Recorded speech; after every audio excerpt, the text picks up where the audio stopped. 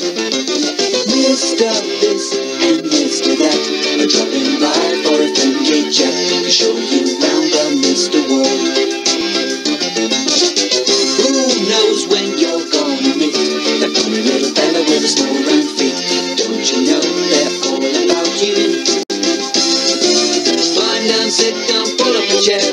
Can't you see the Mr. Men are everywhere?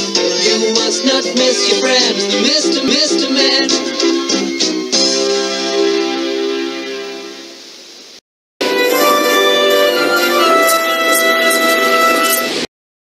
One day, a particularly haughty diesel came from the other railway. When the visitor found he was to share the shed with steam engines, he stopped outside in disgust and refused to go any further. "Why on earth does your controller keep such out-of-date objects?" he growled rudely. "Dirty, smoky, slow things. Ugh!" He shuddered delicately. "On our railway," the diesel continued loftily, "steam engines are kept strictly in their place and not allowed on the main line without special permission." Boko, who was showing the diesel round, lost patience. "Stay outside then if you're so proud about it," he said crossly. "I'm going to join my friends."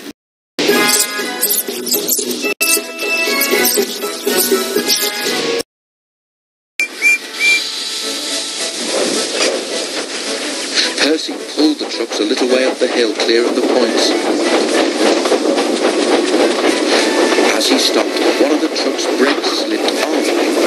When Percy began to push, the trucks jerked.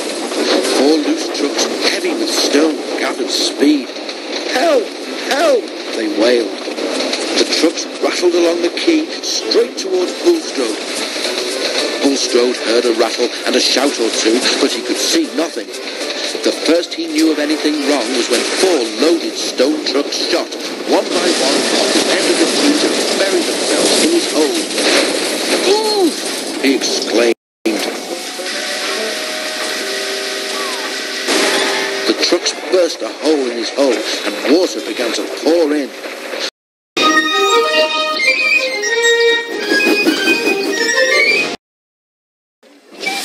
See you later. Whew. At least those visitors know how to speak to engines nicely. There were still lots of puddles after the rain. But wherever the line came near the road, Bert found the 2 men there, looking into their cameras. Hello! Hello! Oh, you'd think they might wave at an engine. They can't wave and get good pictures.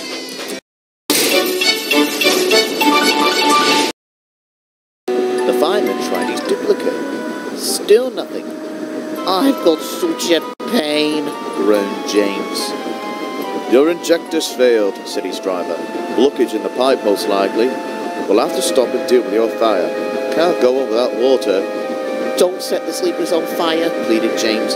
"Henry will never let you forget it." The fireman laughed.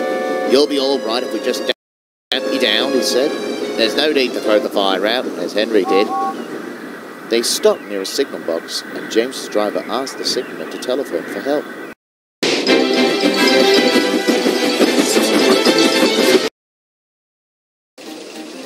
Henry spoke a good word for 7101, and the others gave him a welcome. He had good manners for a start, so Henry didn't find it hard to teach him our ways. 7101 finds them different from those of the other railway, but much more interesting. He is now quite a useful engine.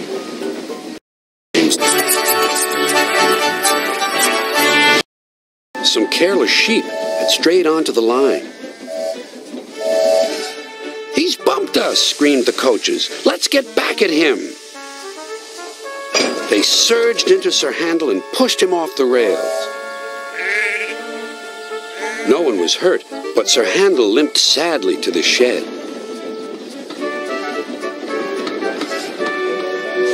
"No more work for you today," said his driver. "How are we going to pull the visitors' train without an engine?"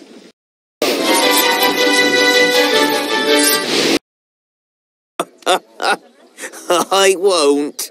But But as they were travelling back along the line, Mike's driver heard a funny noise. What's that? What's what? That funny sound. Don't you start. No. Listen. Something is rattling on your boiler. Never mind that. You can tighten up whatever it is when we get back. But then there was trouble. Get out of my way! Patience, Mike. The cow will move on in time.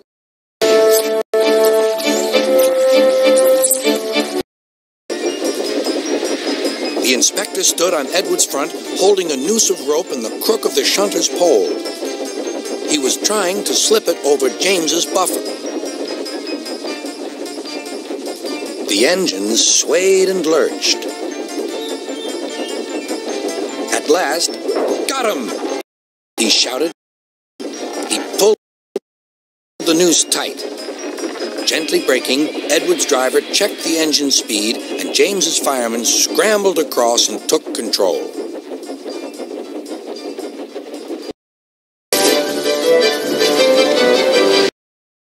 Right away, guard.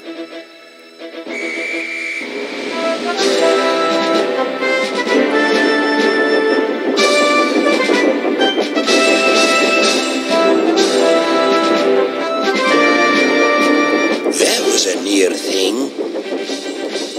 We've had worse, replied Oliver, and they forged ahead.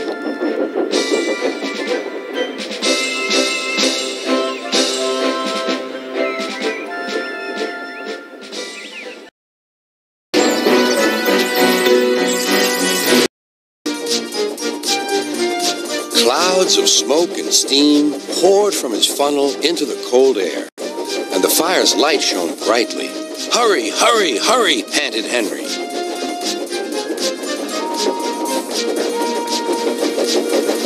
They were going well. The light grew better. Signal lights shone green as they passed.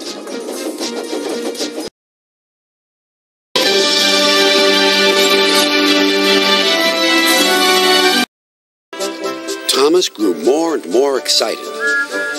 Too excited for his own good. I'm glad I'm a splendid engine, he puffed. Sir Topham Hatt thinks I'm really useful. I had a race with Bertie once. I whooshed through the tunnel and stopped an inch from the buffers. Then Thomas made his mistake.